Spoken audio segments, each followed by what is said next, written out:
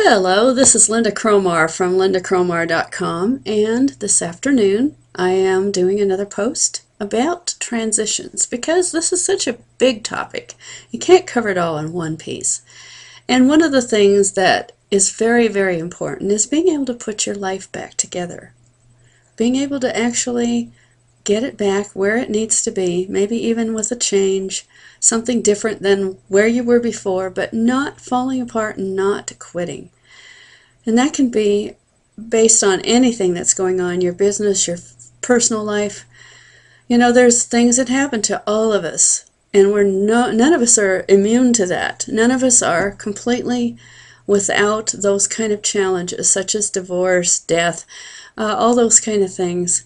And this isn't to get back to that same subject. I know that gets pretty old to talk about death, but it is a big thing people have to get past.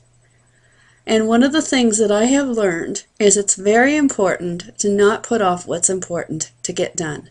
I don't mean just with business either. For instance, yesterday, I had just gotten the death certificates from my mother, and there were some businesses and various different things that I had to send those to. Companies that she was involved with. And that was just a chore I had to get accomplished very quickly. When you leave things that you don't want to do behind and don't get them done, all they do is hang over you and cause you to stay in the past instead of moving on to the future. And believe me, that is not where you want to stay. So I do recommend that you think about what needs to happen. It doesn't have to take your entire focus, but it has to be done. For instance, I moved into a new office. Now, I'm not taking my entire energy for the entire day, putting my office back together, but I am taking some time to do that.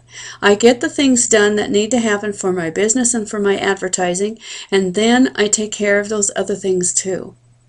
They have to happen. You have to have the balance. You have to keep those things going.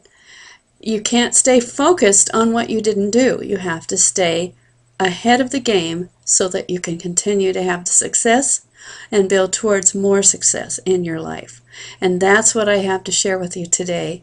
And definitely read all of the blog, because there'll be some good points here that you can definitely use and follow in your own business and in your own life. This is Lynda Cromar from lyndacromar.com, and you have an awesome afternoon. Bye for now.